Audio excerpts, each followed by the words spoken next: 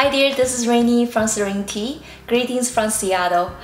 So in this video, I'll be teaching a 45 minutes to about an hour Gong Fu Cha course.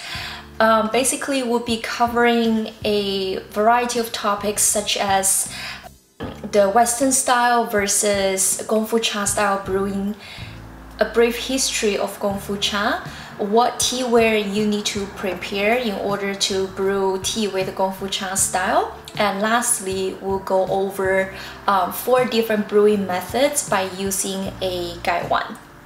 So this course is for people with various levels, whether you are a Gong Fu Cha beginner or if you're thinking about, getting into learning about the style, or if you're experienced Gong Fu Cha tea drinker and you're maybe looking for more comprehensive or more detailed information to enhance your knowledge, this course will be for you.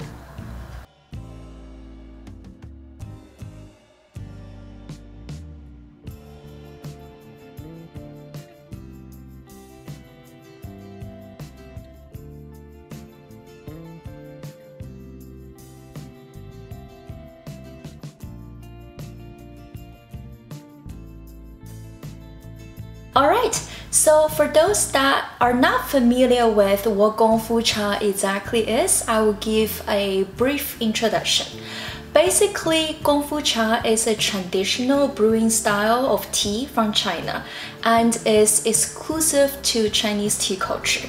To put it in a fancier way, just like what the name indicates, to brew tea with Gong Fu Cha style, it requires Gong Fu, or in other words, skills, such as the amount of water that you'll be using, the amount of tea leaves that you'll be using, or the steeping time. So instead of using a timer, you're going to time it with your mind.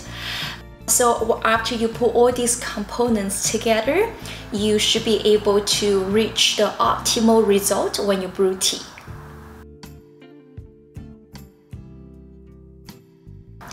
So you might be asking, what are some of the main differences between Western brewing style and Chinese Gong Fu Cha brewing style? And that's an excellent question. First of all, let's talk about the difference in methodology. For a Western brewing style, we usually use a teapot and the same amount of tea leaves and brew the teas for up to 3 to 5 minutes and repeat the process for maybe 2 to 3 times.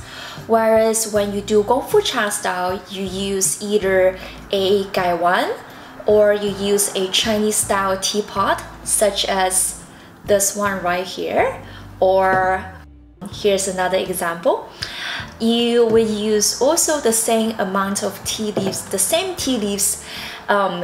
The brewing time is anywhere between 3 to 5 seconds, very fast, and you repeat the process for maybe up to 10 times, 15 times, even 20 times sometimes, depending on the tea. The second difference lies in the brewing result. Western style is more likely to burn tea leaves since the steeping time is so long. The tea flavors tend to be more flat but consistent. However, it is an easy and good brewing style for tea bags, herbal teas, milk teas, and flavored teas. So Gong Fu Cha style, on the other hand, doesn't burn tea leaves. It actually reveals the changes of fragrance and flavors over each steeping.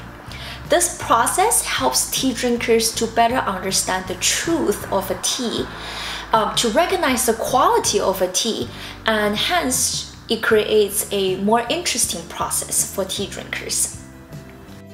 It's also a more ideal brewing method for more delicate and pure teas, such as the traditional loose-leaf teas from China and Taiwan. However, it is a little more complicated compared to Western style, and you can tell by looking at how many things are laying in front of me right now. But it doesn't matter, that's why we're here to learn all about it.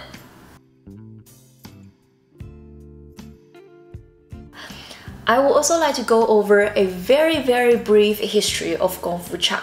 As mentioned earlier, we typically use a Gaiwan or a teapot for this style. So Gaiwan first showed up during Yuan Dynasty, but back then people would use it both for brewing tea and to drink tea directly from it, just like that.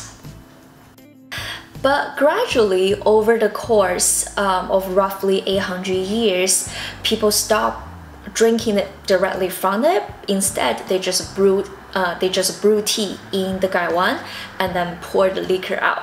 However, if you go to China and go to Sichuan province, for example, the tea houses over there are still using the traditional style, which is to brew tea inside and to drink directly from it.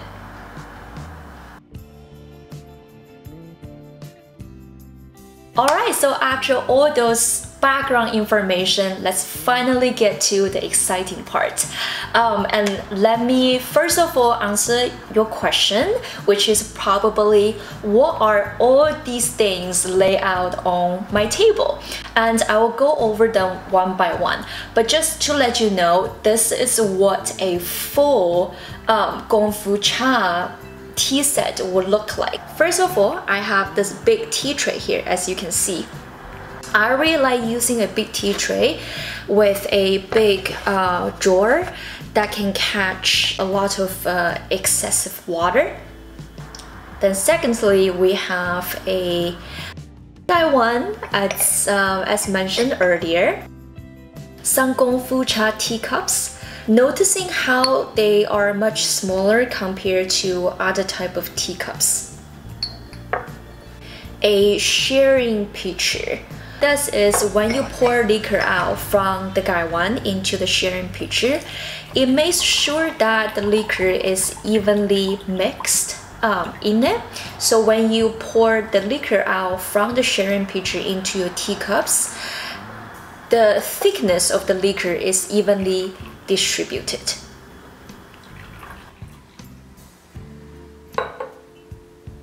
Then I have this accessory set. It has a very elegant name in Chinese, which is Six Gentlemen, because there are 6 pieces with it. So first of all, I have a, well, actually, let's do this one first. I have this here. This is actually, it has 2 functions. So there's a needle on this side that helps me to clean the sprout of a teapot, just like that. And then on this side is sort of like a little scoop. What it does is it helps me to maybe just like, you know, like pick the leaves, like if it gets stuck on my Gaiwan lid, and like put it back in the cup. So, you know, seems small but very useful. Then secondly, I have this tong here. What the tong does again, it helps you to, you know, pick some leaves out if you want to observe the leaves better. It also helps you to pinch the cups and then pour the water out from the cups instead of touching the cups directly with your hands, because it is considered a rude manner on the tea table when you serve your tea guests. Then I have this big guy, which obviously is a tea scoop, which helps you to scoop up the teas and put the dry loose leaf teas into your Gaiwan or your teapot. Oh, okay. I don't think this belongs here. This is also a needle. I think this actually comes from another set, but I just put in here. So let's put that away. Then this piece is really interesting. However, unfortunately I don't know I can't find the English translation for this one. I will quickly show you what it does. So you see this teapot here. What you do is you put this on the opening of your teapot. So when you scoop dry tea leaves inside, it makes sure that the dry leaves goes smoothly into your teapot instead of splashing everywhere. And this is very useful if your teapot's opening is small. And then lastly, I have this bottle here. So 1, 2, 3, 4, 5. This is 2 in 1, and 6. Altogether, they are the 6 gentlemen. A teapot, tea scoop, or maybe tea plate. In Chinese is known as 茶则. What it does is you can put dry leaves on the 茶则 before you start brewing tea. So you can show it to your tea guests and you can just pour the dry leaf directly into your Gaiwan or your teapot. Then we also have a tea towel which cleans your tea table if you accidentally spill water or tea. Lastly, we also have some plants. You're probably wondering if you have to get every single thing that I just showed you. And the answer is yes. No, I'm just kidding. No, absolutely not. The essential items are Gaiwan, tea tray, obviously, some Gong Fu Cha teacups, a sharing pitcher, and something that I would highly recommend is the 6 gentlemen accessory. Or you don't have to get the whole 6 gentlemen set. I would highly, however, I would highly recommend the tong because it helps you to, pinch the teacups. It's just good manner on the tea table especially when you have guests over. And the needle, which helps you to clean the sprout of the teapot, and the little scoop here that helps you to, for example, scoop the dry leaves into your Gaiwan.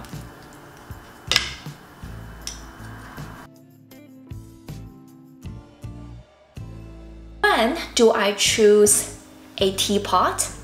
And when do I choose to use a Gaiwan? First of all, Gaiwan has an interesting nickname in China, which is the universal brewing pot, indicating how it can be used for brewing all types of teas, no problem.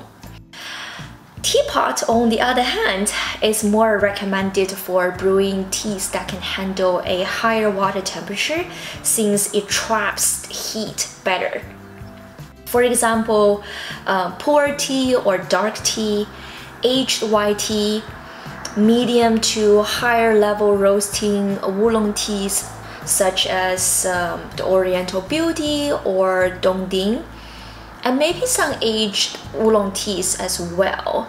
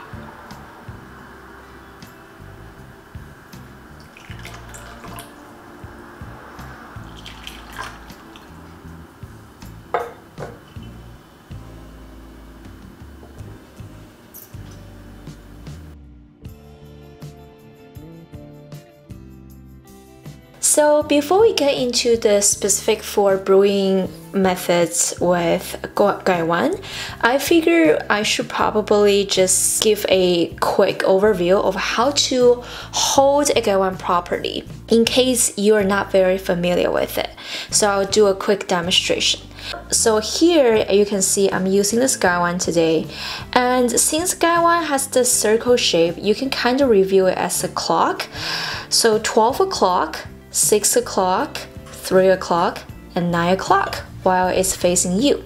You will be mainly use your thumb and your ring finger to hold the Gaiwan, and I will show you where the other fingers go.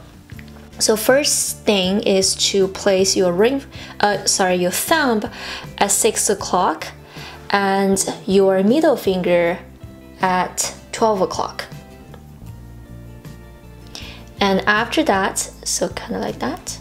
After that, you will place your index finger on the top of the lid. Just gently place there. There shouldn't be much force coming from this index finger. Okay, so once you place everything, as you can see here, they're kind of aligned. 6 o'clock, 12 o'clock, and the one in the middle. Of course, everybody's finger length is different and everybody's hand size is also different. If you can't align them, there's nothing wrong with that. Maybe you find your middle finger sliding backwards, or maybe tilting a little bit more forward. It all depends on your hand size. So 6 o'clock and 12 o'clock are more like a reference point. The most important thing is to find where that is the most comfortable for you. Let's lift up our Gaiwan, and as you can see here, I'm not using my ring finger or pinky at all, because they don't really do anything. And with that being said, after you hold up a Gaiwan successfully, you can gently place your ring finger, just kind of hide it, and also your pinky, just hide both of them, tuck them in, under your middle finger, and it should look more or less like this from above, and you shouldn't feel unnatural or kind of shaking, and if you do feel like that, that means you probably need a little bit more practice. And from the front, this is what it looks like from top and from the other side. I hope that helps. It definitely takes a lot of practice. Just to give you an idea, it took me about 2 months to really feel comfortable holding the Gaiwan. And after that, and not just with right hand, right? Not just with right hand, but also with my left hand. Once you start to feel comfortable doing this, then when you pour tea, you generally, again, there's that clock, 12, 3, 6, and 9. You open the lid to about this much, so kind of like a crescent moon, like a very skinny crescent moon, and the opening should have the biggest gap at about 9 o'clock. Then you do exactly what I just showed you. Place your thumb, your middle finger, index finger, hold your Gaiwan up, and pour the liquor out. So that was a quick demonstration of how to use a Gaiwan, and now let's go straight into the 4 golden rules of how to brew the tea with Gaiwan.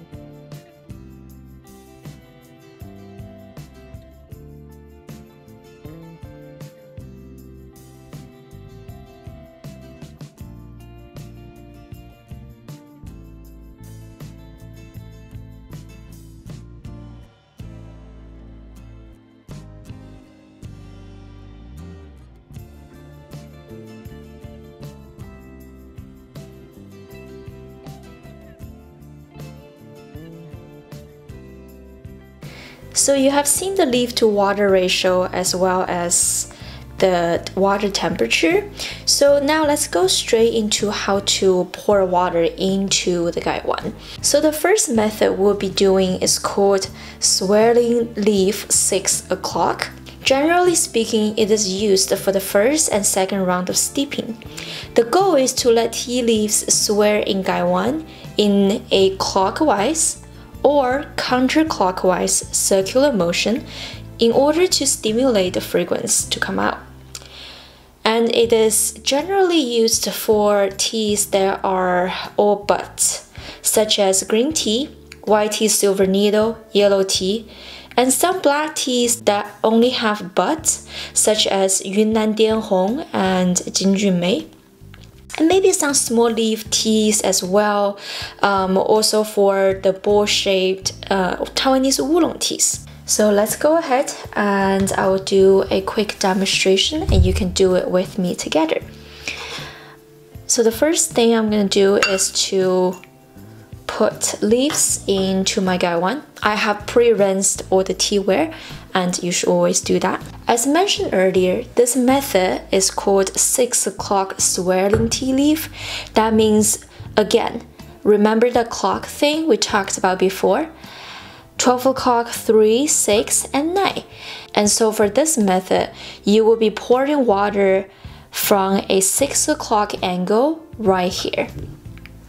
And your tea kettle, your water kettle should be more or less tilted instead of going straight in just like that. It should always be coming from the side. All right, are you ready?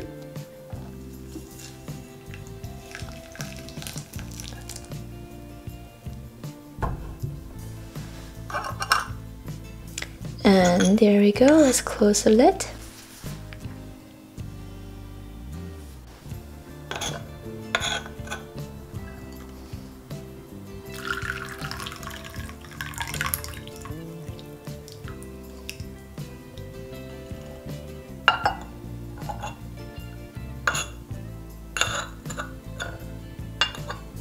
So there's just some details I want to go over after our first steeping.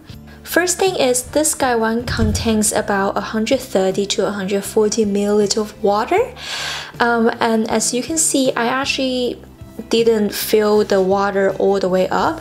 So I would say I calculated the water as about 120 milliliters to 125.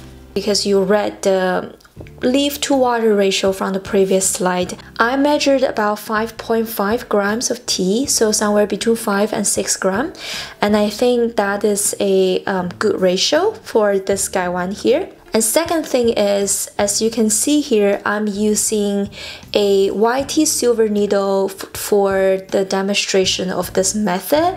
And I'm sure you saw how tea leaves were trying to swirl in the Gaiwan from earlier, even though it was not super smooth. Nonetheless, there was the action.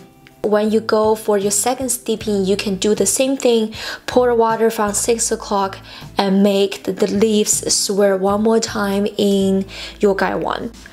I decided to do the first brewing method again, since I feel like this Gaiwan is going to be easier for everybody to see.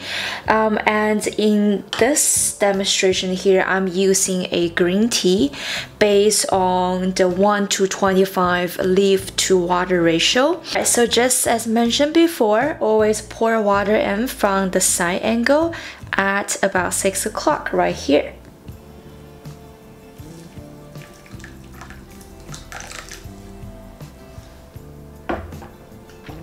Very nice, and let's close the lid. And since it's a green tea, the brewing time is about 3 to 4 seconds.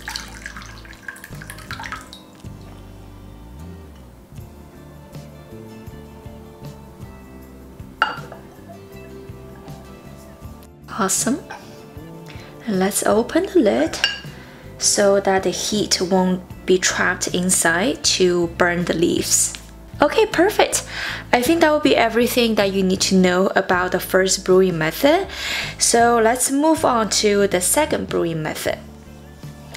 The second method is called fixed 7 o'clock.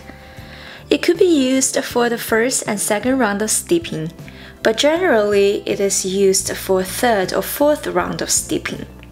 It's similar to the first method and is generally used for all buds tea or small leaf teas such as green tea, white tea, and black tea, as well as for big leaves such as Taiwanese high mountain oolong tea. It allows tea leaves to swirl vertically in Gaiwan in order to further stimulate the fragrance out. It also prevents hot water from pouring directly on the leaf, so the teas won't become astringent. For this round of demonstration, I will be using the same teas like the one that we have used before, which is this green tea here. And as you heard from earlier, we'll be pouring water in from a 7 o'clock angle instead of 6 o'clock. And what this action will do is it will make the teas, instead of swirling in the Gaiwan like counterclockwise or clockwise, it will actually make the teas to swirl vertically. So it's a different direction. So just like the first method, we're going to pour water in from a 7 o'clock, but from the side angle rather than going vertically like that. So pour your kettle if you're using your left hand, or maybe you're using your right hand. If you are right-handed, I would say just do the opposite. Instead of 7 o'clock, you can pour water in from a 4 o'clock angle. However, as you can see now, my teas are on this side.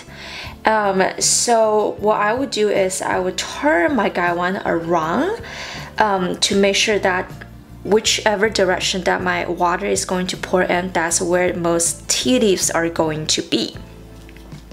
However, since I am actually left-handed when it comes to, but only when it comes to pouring water into Gaiwan, I'm going to use my left hand and going from this side. All right, whenever you're ready, let's go.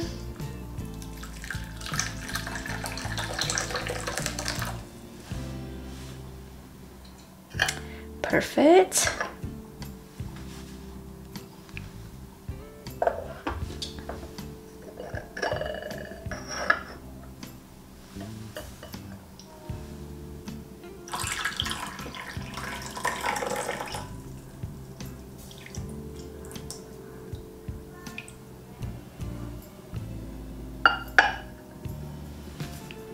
Awesome!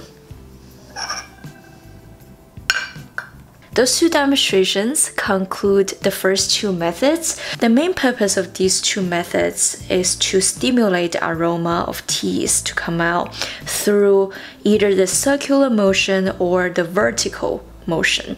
It definitely takes a lot of practice. Again, just to give you an idea, it took me about a month to 2 months to do it successfully at a 90% successful rate. But once you get a handle of it, it just comes to you very naturally and very quickly. Another trick that I would like to tell you is that I see there are a lot of really well-designed, very pretty water kettle out there on the market these days.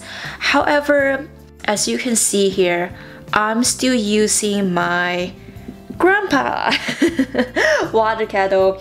This is the Bonavita brand right here. So I really like this one because the gooseneck size is big enough and the sprout is big enough. When I pour water out, the water stream is very strong. If the water stream is not strong enough, it's more likely that you will encounter a harder time for the leaves to have that kind of motion in your Gaiwan. The second tip that I would like to give to you is at what length, at what height that you pour the water in. Some people might be afraid of spilling water out everywhere, so they're pouring water at a very low angle, almost touching the lid. I mean the rim. That wouldn't be a good idea because that's another mistake that will result in not having strong enough water stream. Okay, so now let's move on to the third method. And I'm going to change Gaiwan again. I'm excited. The third method is called circle on the ring. This is probably the easiest brewing method of Gaiwan. Generally, it is used for any rounds of steeping, from the first round to the last round. But it's better for teas with big leaves. For example, white tea, Hanlu or Shoumei both have really big leaves. Taiwanese oolong teas, after the first couple rounds of steeping, the leaves open up and start to have really big leaves too.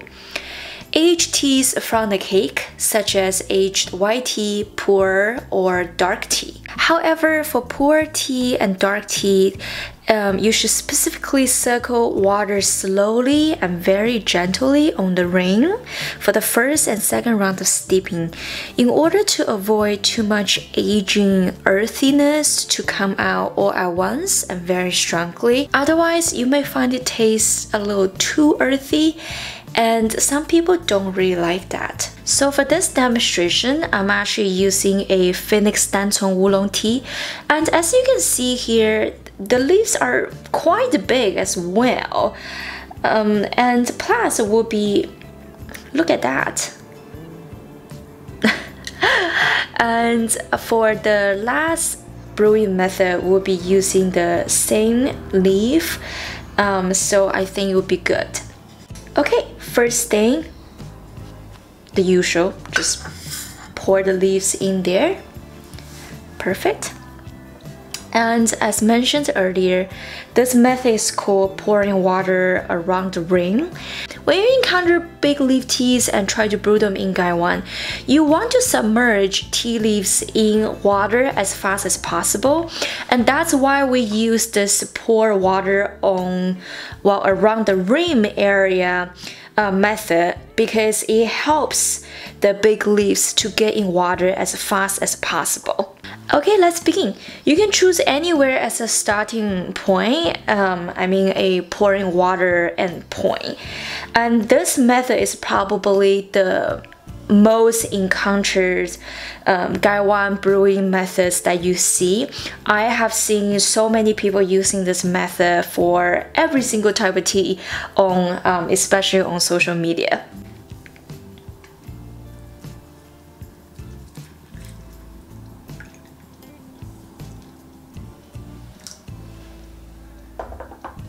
There we go, that was pretty good. Let's close the lid. Okay, so I'm not going to pour the tea out right away, even if that's what I'm supposed to do, because something is happening here and I really want to give you a quick explanation. As you can see here, I'm going to zoom in. As you can see here, there's a part of the lid that's buried in the water, because it's very hard to encounter Gaiwans that has the perfect lid that fits the perfect body, that there's no gap at all.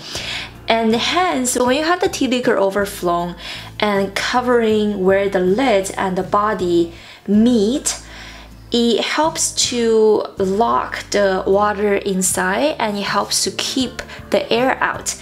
Basically, it would just help you to brew better teas. Okay, so now I'm going to pour the liquor out. And obviously, this tea is over steeped because I was trying to explain. And there you go. As mentioned, you can use this method from the very first round of steeping all the way to the very last. Now, you're probably wondering, well, I can just use this method for every single tea. You absolutely can. It's the safest method, it's the easiest method. However, would it make a difference from the first two methods that we talked about? It definitely will. My personal experience and experiments tell me that when you brew different teas, such as the small leaf green teas, or buds green teas, or white teas like silver needle, or Taiwanese oolong teas, if you do not make the tea leaves sway in your Gaiwan, whether it's vertically or a circular motion, the fragrance that comes out is very different from when you do that. So this is definitely an experience that's very personal and worth experiment on. For example, you can prepare 2 Gaiwans and brew the silver needle side by side. For one, you try to make the tea leaves swirl in the Gaiwan, and for the second one, you can do the pour water around the rim and compare the difference. Because when I was going through my tea sommelier training, and this is a story that I always tell, that's what my teacher made me do, and the result was very, very different. So that's something I strongly encourage you to experiment and really understand and see the difference for yourself. Alright, so we only have the last method left to talk about, and let's go straight to it. The last method is called central pouring. It is almost never used for the first round of steeping, and it is used for reviving highly oxidized tea's aroma, such as oolong teas, when it's getting weary. And we usually use it for the 5th or the 6th steepings and so on. It is for medium to high oxidized oolong teas, such as wee rock tea, the traditional dongding, pu'er teas, and dark tea. So put it in a simple way. Let's pretend that we have steeped this Phoenix Dancong teas 3, 4, 5 times. Even though I know we have only done it for 1 time, but let's just pretend. And after that 4 or 5 steepings, I feel like the fragrance and the flavors are slowly fading away. You know, they're getting a little weary. And so in order to revive this tea, what I'm going to do is something that I haven't told you guys to do for any other tea, which is to pour water directly on the leaves. This is something that I would never ask people to do for example, a green tea or a white tea, basically more delicate tea. And that's why I said you mainly use this method for medium to high level oxidized teas, such as wee rock tea, traditional dongding, pu'er tea, and dark tea, because those teas are the ones that can handle a higher water temperature level, and hence when they're getting weary, you can use a higher water temperature and pour the water directly on the tea leaves to bring some of the flavors and fragrance back. And so here comes the quick demonstration. Very simple, just as mentioned, you are going to pour water right in the middle from a relatively high point. There we go. And again, the reason that we're pouring water in from a relatively higher point is to make sure the water stream is strong enough.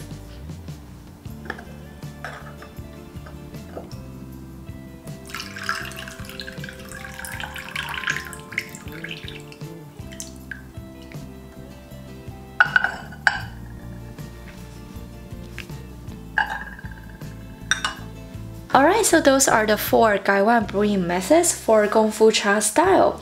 I hope those methods are helpful, and as I have said many times during the video, no matter which methods, it will take some practice, especially the first and the second one. Even the third one, it seems really easy that you're just pouring water around the ring, but you want to make sure that the water does get on the rim, and during which process you don't want to shake your hand that your water is spilling everywhere, so it still takes some practice. And also, as mentioned in the video, I strongly encourage you to use one tea, the same tea, but use these 4 different methods and see if you can feel any difference. The last thing that I would like to mention is that you can also use a clay pot for Gong Fu Cha style, obviously. So clay pot is a lot easier, and I have a clay pot right here, and as you can see, it's not very big at all compared to the British style clay pot. There's no pouring water rules. The most important thing is the teas should fill up about 1/3 of the space of the teapot in terms of proportion, or you can use the leaf to water ratio for Gaiwan, the same one. The water temperature for Gaiwan brewing also applies to clay pot brewing, while the steeping time is a little longer for about 20 seconds for aged teas and about 5 seconds for oolong teas as well, just like a Gaiwan. There are a lot of rooms to wiggle the rules and experiment the rules. Your personal preference can also come in the picture. So this is something that I strongly recommend you to experiment and practice until you find your personal preference. Anyways, thank you so much for watching, and I really hope everything is helpful for you. However, don't go away just yet. I still have a few last notes to pass to you. See you back on the tea table. Hi, welcome back. So while you're away learning how to do Gong Fu Cha, I also made some teas myself. But then, you know, I'm done drinking. I have some excessive tea here and I just don't want to drink it anymore. So I'm going to use this tea to demonstrate maybe another question that's been wandering in your head, which is, what does a teapot do? And I'm going to show you. First of all, different teapots perform differently, but to give you a quick idea before we end our class by using this teapot as example. Are you ready? All right.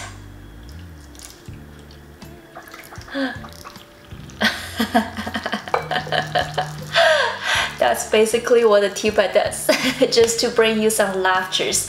But of course, they also symbolize good fortune, good luck, you know, on your tea table. It's just a little cute accessory. So that concludes our Gong Fu Cha workshop today. Obviously, there's a lot of information and it takes a lot of practice to master in holding and using a Gaiwan. So I really hope that the content of this video is helpful for you and maybe will sparkle some interest in you to get into the Gong Fu Cha. If you have any questions, feel free to maybe write me an email or leave a comment. I would love to hear from you. So thank you very much and happy steeping. Bye.